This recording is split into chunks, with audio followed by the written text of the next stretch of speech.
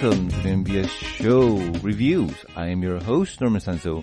Joining me today is Silver-Quill. Hey man, I got some wings right here. That's good stuff. Comes from a guy named M.A. Larson. Oh wow, I heard you got good stuff, man. Especially his book, Pennyroyal Academy, available on Amazon. Oh, wow. First hit's free. No. And also joining us is Sapphire Heart Songs. Silver, give me back my wings. Seriously, I worked hard to get these bullcrap wings. Gimme. Sorry, it's free market now. Then I'll take them. It's been legalized in Colorado. Oh, well now. Alrighty then. But with that, I'm guessing you guys can clearly tell that we're going to review the 25th issue of the Friends Forever comics, starring Twilight Sparkle and Rainbow Dash, written by Brenda, Randall, Kesel? Is that how you say the name? Barbara Randall Kesel. Yeah, Barbara Randall Kesel. Yeah. Is that like the Kesel run? Probably. Can you do it in less than 12 parsecs? I guess. Art by Brenda Hickey, colors by Hedda Breckel. So the synopsis for this one is Rainbow Dash wakes up to... This is spoiler, right? Well, it's a summary, so really you can just list the initial mystery. Yeah. So Rainbow Dash wakes up to her wings being gone, and she goes to Twilight for help, discovering that she has been robbed. Oh no. It's even scarier than that. This is like waking up in a tub of ice with the stitches over your appendix and a note saying, "See a doctor." Why do I have the image of the very bad doctor from Simpsons there? Hi, everybody. And he's the responsible one. Oh my. So anyway, I'm guessing first impressions are in order. Silver, what do you think, man? My gosh, this is a dark comic. I mean, when you really boil down to it, this is some horrifying ideas. There are several ponies involved, all of whom are more dangerous because of their naivete than their actions, and their actions are already horrible. In terms of a defense of, in some ways people have said, oh, this comic is making fun of all the Princess Twilight detractors. I would argue this is actually a very natural conclusion of, you've suddenly elevated a member of the populace to royalty. Did you seriously think there wouldn't be any backlash? Some pettiness, some jealousy. That said, it's not necessarily a celebration of what makes Rainbow and Twilight great. So as a Friends Forever, it's really... It might have worked better in the main series than as a showing the dynamic between them. And Sappy, what about you? I really like this comic, even though it's horrifying and has like the most horrifying, dangerous ideas ever. I thought it was a really cool story. Especially since I don't really like Rainbow Dash that much, I really like this story. Oh wow. Biasness. Okay. I'm violent and insane, so I guess it makes sense. Alrighty then. But I just enjoy this story so much. Okay, I'm good. I guess we'll go into like further detail. Mm-hmm. Those are my first impressions. Alright. As for me, I was at shock because we get to see a pony, the best flyer in all of Equestria, have her wings magically removed. And the adventure of her getting back her wings. But still, her wings, like, what? It's creepy and scary and uber violent and dark, like Silver said, but it's fun at the same time too.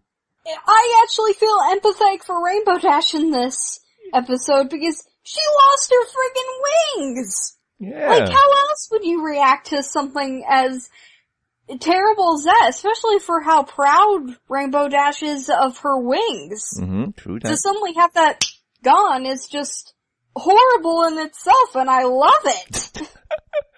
Oh my. So, with that, I'm guessing we can start reviewing this or start discussing it. Oh boy. So, everyone okay with that? Yes, let's bring out the dark. Yep. Bring out the spoilers! Spoilers, spoilers, get your spoilers here. Read all about it. Yes, and as per usual, spoilers are ahead. If you haven't read this comic yet, pause this video here. And, well, once you're done, continue on with us. So, we start off with a happy morning sun greeting Rainbow Dash with morning bliss. And yeah, it's time for action and Rainbow Dash needs to fly. Yeah! She failed. She flew on a cloud and discovering that her wings are gone. Oh no! And then Twilight also gets the same morning happy sunshine. Yep. Except the only shock that she's getting is a visit from Rainbow Dash at the window. And Rainbow Dash asking for help because, well, wings gone and I need your help. Please find them. And she did with a scrying spell. Which probably means Twilight can never lose anything if she's got a spell like that. True that. With her finding her wings, we discovered that 3 ponies, to be specific, unicorn ponies, took Rainbow Dash's wing when she was asleep. I have to bring something up. Why was Rainbow Dash asleep on a cloud, a random cloud? Because they're nice and fluffy. She lives in a cloud castle in the sky. Or maybe that's just where Goldie Cap, Decepticolt, and Zappity Hoof, they probably dumped her on a cloud and flung her away. Decepticolt? It makes sense. He's more than meets the eye. Oh, wow. And he wants to transform into an alicorn. With that, they have the plan of dissolving Rainbow Dash's wing. It's a complicated plan, but it involves wings being dissolved into a bottle and them drinking and having wings. Yeah, it doesn't make sense, but it's in the script. With that, our heroes try and find their wings because Rainbow Dash needs her wings, in all caps. To be honest, they wouldn't even, as Twilight explains, they'd only become pseudo-alicorns. I wonder if they know that. There's always been this debate about our Cadence and Twilight elevated alicorns, but not true alicorns like Celestia and Luna. And now we're adding a third tier of alicornisms. Yeah, probably. Well, apparently Luna and Celestia are on the same route as Twilight and Cadence, according to friggin' the crystalling, so I guess that can be dropped out. That's a debate for another time. I will point the technicality that Celestia and Luna are pre-Equestria. True that. But apparently that means they were also some of the last born alicorns. Until Flurry Heart. Until New Toy. Yes, indeedy. But anyway, Rainbow needs her wings, because those wings, having been soaked in the noontime sunlight, now have to absorb the twilight glow of the moon, and then the essence is drained for a potion. Now, here's the terror of this. Once people know that you can make yourself an alicorn by taking parts from other ponies, you are going to create a black market of pony parts. You're going to undermine the very concept of harmony as ponies start viewing one another as parts towards alicornhood. This could undo a very real part of Equestria.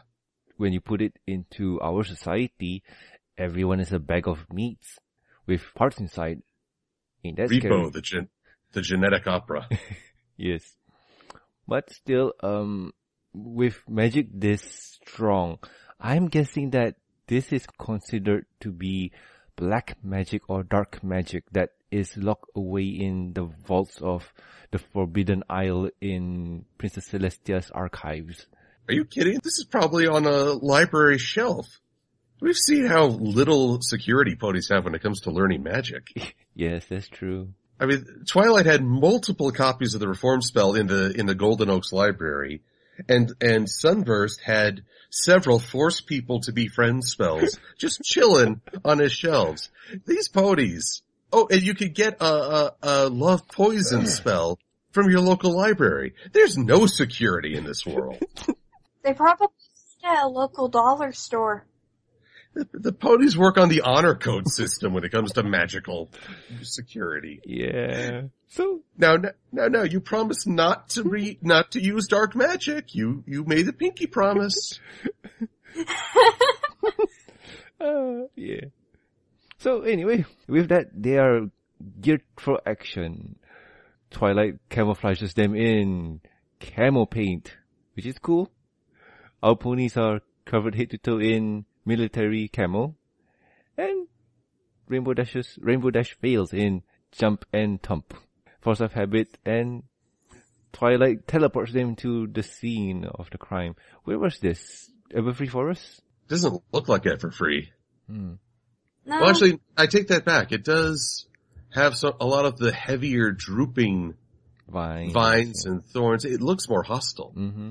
Probably. It could be Everfree. But with that, our heroines try and find the culprit.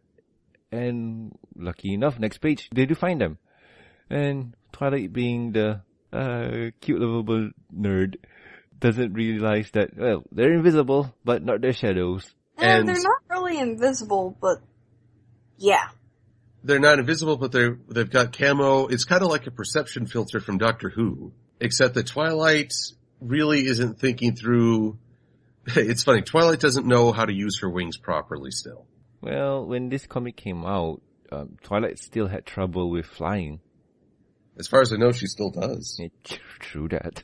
And Rainbow doesn't know how to work like an earth pony, so she gets caught. And this is pretty sickening, as the three culprits talk about saddle-worthy withers, smooth shoulders, and a blank back. That's sadistic. It really is. Like, you steal her wings, and then suddenly you're making fun of her because she has no wings. Well, really? That's not a word. I don't care if that's not a word. They are. They are a bunch of you know. Mm-hmm. Feed me your anger. No, you're not Silver. You don't get that. Okay. Silver, you want to do it? That's just cruel, mean, and really, really cruel. With time passing on, the Twilight emerge. Here comes the Twilight energy comes, and the wings are being diluted and dissolved into the vial, was it? Yeah, a little vial for a potion. Yeah. And Rainbow Dash here, like her face here, is crushed. And she's depressed. Poor her. Now she has to live her life as an earth pony. Oh no, what do we do? Well, basically, Rainbow has the plan. She's the mare with the plan. They're trapped in magic nets, which apparently nullify alicorn magic, which... Wow. I guess Celestia never got hit by one of those. Granted, you need 3 unicorns to do it, but... And then Rainbow has the idea, let me control your body, since I know flying. So they pool their talents, and so all I'm thinking of is they've become Firestorm. Firestorm? A DC superhero who's the fusion of 2 minds in 1 body. What does he do? He can change the atomic structure or the chemical makeup of matter. That Firestorm, I remember him. I just watched the Robot Chicken DC special. Yeah, him. Oh god. He's cool. Perhaps not the most ringing endorsement, but there you go. In a way, I feel like we sort of skipped a bit of the part, like the little tidbit between the 3 unicorns and the 1 alicorn. We did. Check on that. To me, it seems like a completely manufactured argument on their behalf. Twilight's trying to say how forbidden this is, and they're like, well, you probably got your wings from someone else. What? No. How are you making that assumption? Yeah, I mean, how do you even know how she got her wings? Like, do you even? And I don't know if they were living under a rock or something, or if they're just trying to make that argument in their favor. Why? There is their argument, well, basically the jealousy.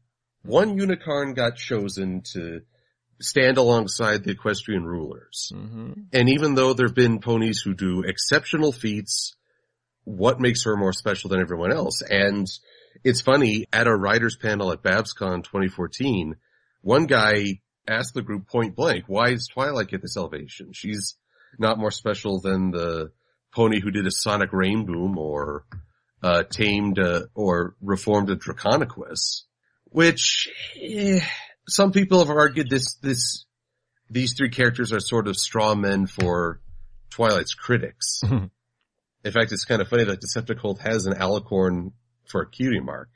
Wait, he does? Yeah, it's hard to see, but in the panel where he says, "Are you sure?" But really, they're not really exploring this. These guys are so clueless, and Twilight is not really putting forth a big counter-argument. So it feels like we're invoking the issue of Twilight's ascension, but we're not really covering it. Mm-hmm. That's the problem there, because we as the audience know how Twilight got her wings. It was through a series of trials and tribulations that she went through to get her wings. And if you remember the ending for season 3, she had to derp hard to mess up the cutie marks of all her friends and got them back to the rightful owners. And, well, Celestia said that, okay, you're worthy. So now here we go. Here's your wings. Emily Larson said so. And with that, she became an alicorn. With these three jokers here, we don't really know the pure motivation for them wanting to be alicorns, besides that being alicorns are cool. Of social status. Social status. They want to be recognized. But they're doing it for dishonorable means, as in stealing somebody else's wings, instead of working hard. Yeah, true that. But the thing here is, they found a spell that allows them to have wings. And what are the requirements of an alicorn? Wings and horns. Destiny. Yes. That's really what it boils down to. Yes, but wings and horns. So these jokers here, they say that, oh, we have horns. Now all we need now is wings. Can we do that? Yep, we can. And poor Rainbow Dasher is the victim. But going back to Rainbow Dasher's plan, let me control you. Every shipwriter in the universe is going to write something about that. So with that, Rainbow Dash merged or got in sync with Twilight, and Twilight now can fly awesomely like Rainbow Dash. Yay! And yeah, they're even talking like Firestorm. 2 minds in one body. 2 minds in one body. This reminds me of the Dragon Ball Fusion thing. Fusion! Because Twilight Avatar State. That too. This is cool. Pulling each other's strengths and joining into one. I wish they do that in the show if they have the chance. So anyway, we see Rainbow Dash and Twilight fusing and kicking the butts of the unicorns. But the unicorns are really smart and they put up a barrier around the vial of Rainbow Dash's wings. Here's my thing. Twilight has wings, but does her body have the physical strength to match Rainbow? And apparently she does, because she does a magical sonic rainboom. Yeah, sort of a rainboom. It's not a complete rainboom. It's missing all the cold colors. But yeah, pretty much. And this is the part of the comic that I like the least. Who? Having won the day, Twilight decides to punish the perpetrators, but then she says, I studied hard, learned well, made friends. By doing so, I earned my wings. My big gripe about this is that earning implies this was a goal for her. And Twilight never once expressed a desire to be an alicorn princess.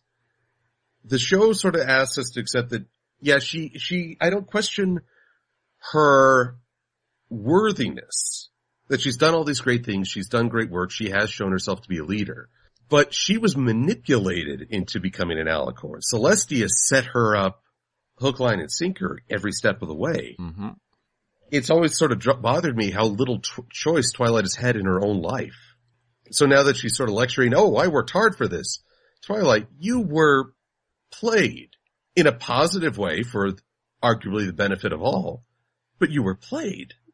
True, but if you think about it with Sunset, she got played too, but well, the only mistake that Celestia did was reveal the mirror to Sunset, and Sunset was overambitious at the same time too, and yeah. Twilight here on the other hand was the perfect role model. And then Twilight went all Avatar on the Fire Lord Ozai ponies and took away the magic. And that's the other part of this I don't like.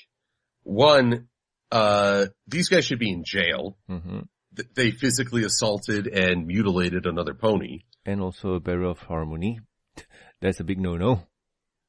And she's like, your magic will come back in time. So that's more a slap on the wrist. And you'll have to walk home through what may or may not be the Everfree Forest. So who knows? Maybe they do die. Yeah, remember that mental core from last episode? Yum yum. Yum yum. But, I developed a taste for alicorns thanks to Trixie. But this is so wag your metaphorical finger at these ponies, tell them don't do it again and let them go.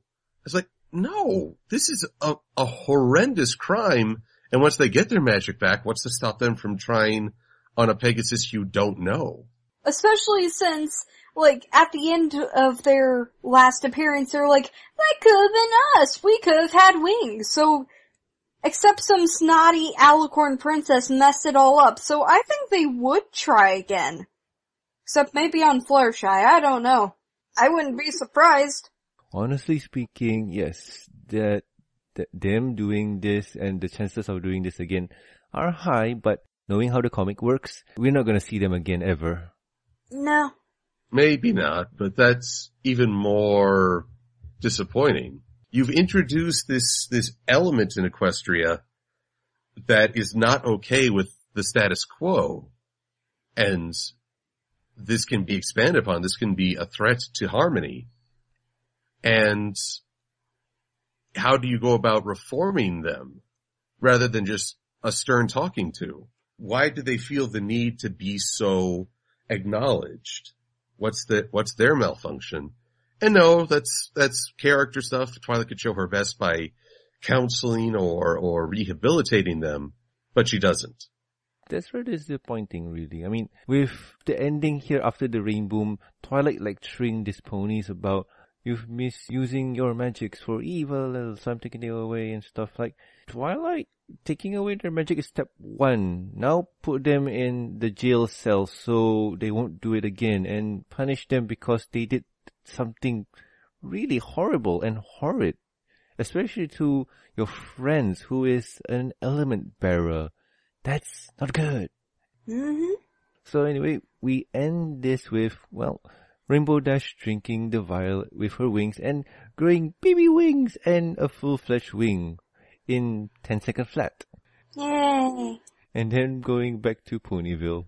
Although, if you take away the word bubbles in that panel where Twilight is returning them to Rainbow, take away the word bubbles. Does that not look like she might actually be teasing him?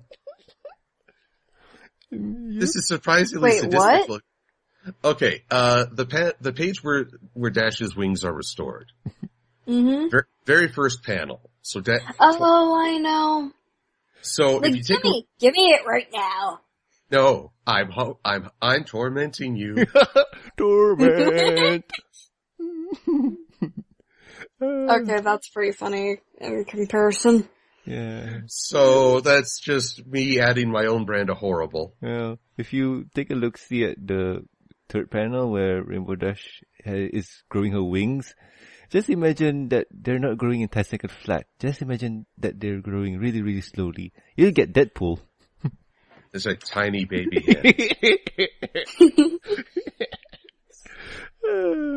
Yeah. So anyway, with that, we get to see our heroes go flying back to Ponyville. And yeah, they have a race. Yeah. You want to stress out those wings, eh, Rainbow Dash, after getting them. You don't want to go easy. Alright. And proving that Twilight can fly as fast as Rainbow Dash. Yay! Well, basically she's gained an appreciation for the power of flight. A need for speed.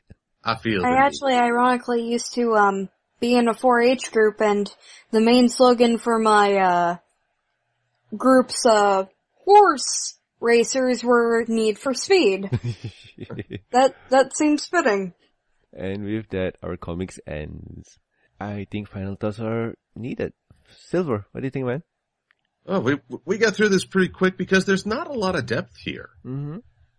There are dark ideas, but the consequences aren't really fleshed out, or the bigger threat is never stated.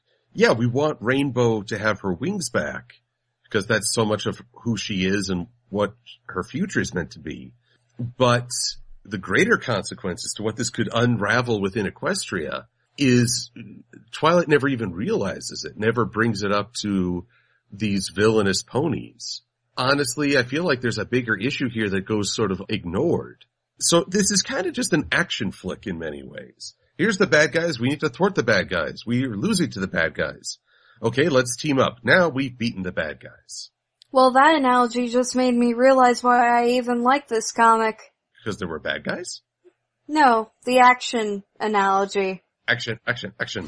Honestly speaking, it's not bad. Having an action flick is good, but the threat that you're giving here is one of, oh no, the bad guy has a nuclear weapon. He wants to detonate it within the 24 hours. What do you do? Bing deep, bing deep.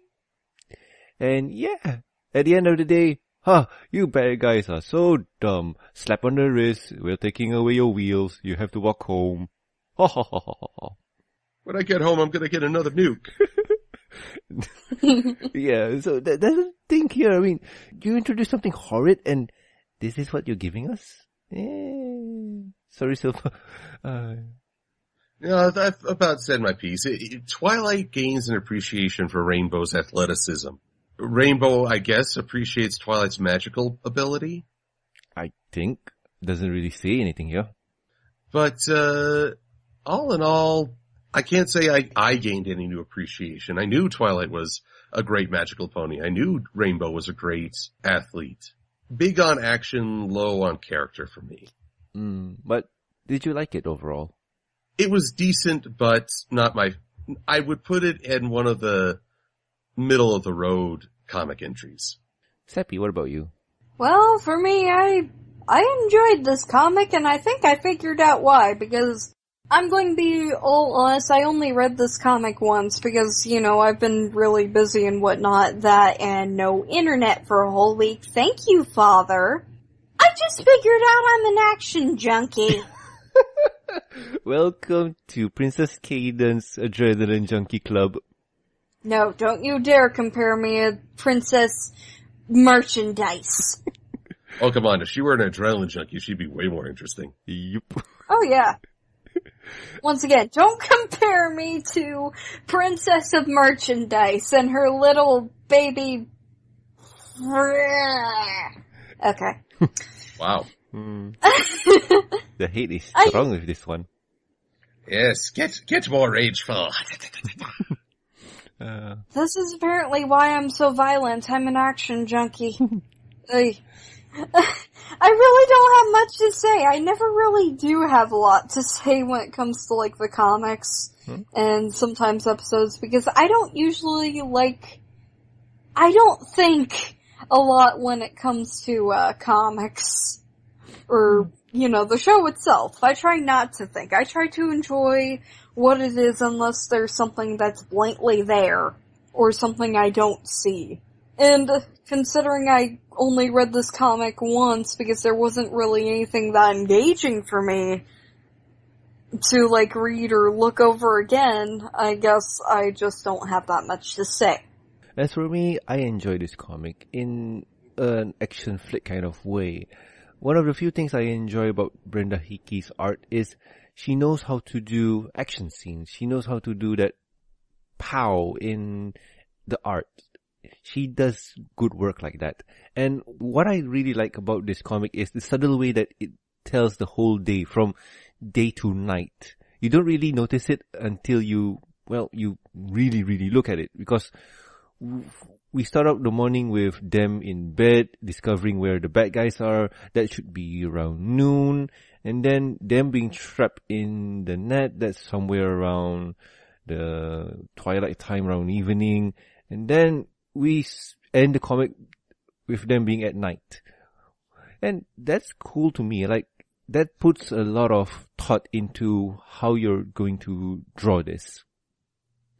And other than that, I don't really like the villains in this one.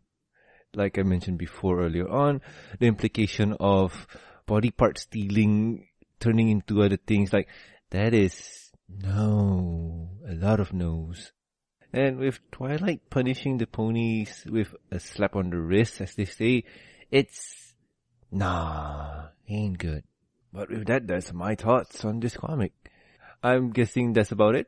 Well, that's the long and the short of it. I mean, yeah, sometimes you just want an action-adventure fight scene. Goodness knows a Candlelight Wedding was celebrated for seeing the main six beat up a changeling horde. True that. Or the end of season 5 where we get to see... Goku fight! Yep, we get to see that. That was the best part when I first saw it. Yep, we get to see Princess Twilight Sparkle transform into a super alicorn and beat the crap out of Terek. Yay. It was my favorite season finale. Beat him up, beat him up, beat him up. Yep. Yes. So anyway, so next week's review, we're going to do Newbie Dash. Do we have to? Yes, we do. Season 6, episode 7 overall, episode number 124. Written by Dave Polsky and Dave Rapp? Huh, okay. Written by Dave Rapp. If it turns out wrong, then you could say you got a bad rap. So Dave Polsky lost his touch, I swear. Oh, Dave Polsky was involved with story. Dave Rapp was the one that wrote this whole thing. Oh God. Yep. Well, now I know who to blame. But anyway, we'll go in depth with our thoughts in next review. Probably we'll have a special guest who has been in this kind of situation before. Maybe. You don't know. We hope so. Oh no. Silver hide me. The subtlety is not strong with this one. Indeed. Baby, I don't make any promises. I need to get in touch with the guy. If he is okay with it, he'll be here. If not, hey, you got us, right? For shizzle. Yo. Ballin'. Silver hide me. So straight up. I'll be using you as a flame shield when he blows up. Straight up, Doc, you can hide at my crib. Yo. It's tripping. I got sick bling. With that, we'll guys catch you next week with another amazing episode of the MBS show reviews. I have been Roman Sanzo. I have been stealing pony parts. Oh God, no, don't do that. I'm the person he stole the pony parts from. Give it back. We'll work out a trade. And we'll guys catch you next week. See ya. Adios. Bye-bye.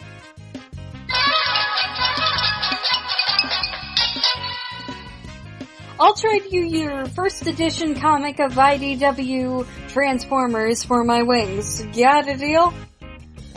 You have to speak in Ebonics for the next review. Deal. Ballin'.